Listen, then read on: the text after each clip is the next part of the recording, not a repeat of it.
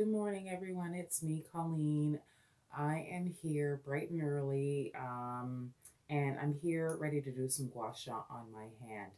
I am feeling a little bit of tension and tightness in my hand. I've been using them quite a bit. I've been actually using my mouse quite a bit, and that gripping of the mouse has kind of caused me to have some pain here. So I'm going to do some gua sha, show you how I relieve some of that pain.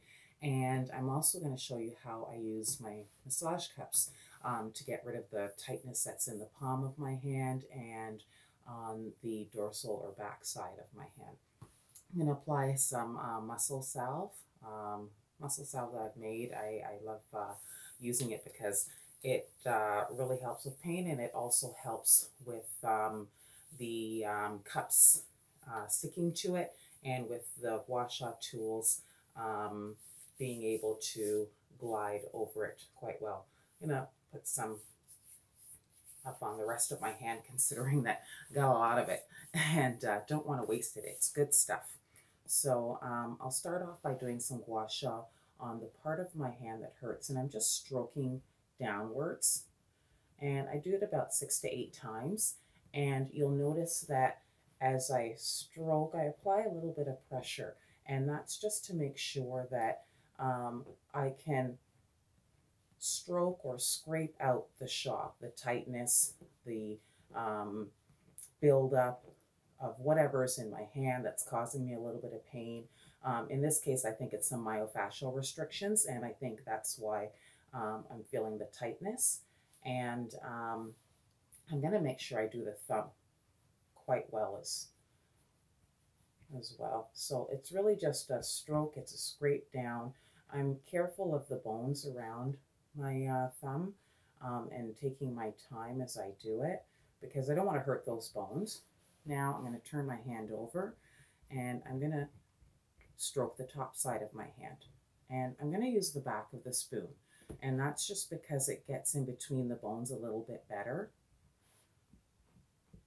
as well as in between the tendons a bit better. And you might be able to hear me doing my gua sha treatment, and doesn't hurt. I feel the release, actually, funny enough.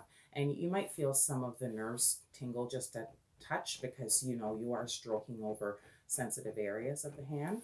And I'm now just going to stroke the top portion of my fingers, and just because I know those tendons are tight and I want to get in by those tendons. You can see them raised there.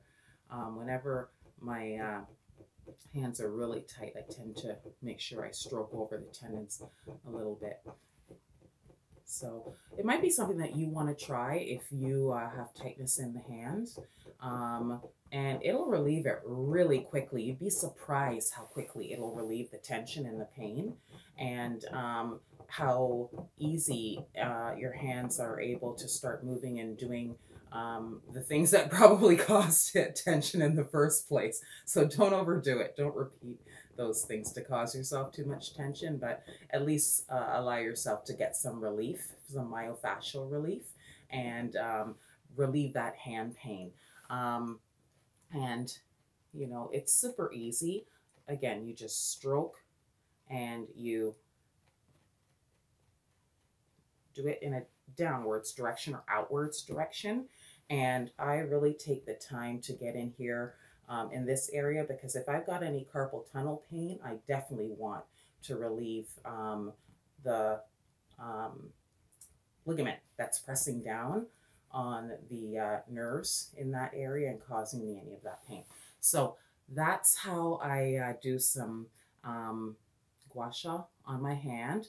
Feels great. And I'll do it on my other hand next, and make sure that everything's balanced out. And I'm going to make sure I drink some water after this. It's really important to hydrate, and drinking that water helps you to detox and flush out any toxins that you've moved out of the body, because it might not just be a myofascial restriction. You might have uric acid buildup in there, and as you move those toxins out, you want to flush them out of the body. So drink your water, have a great day, and feel great. I know my hands are going to feel way better. They are going to feel amazing.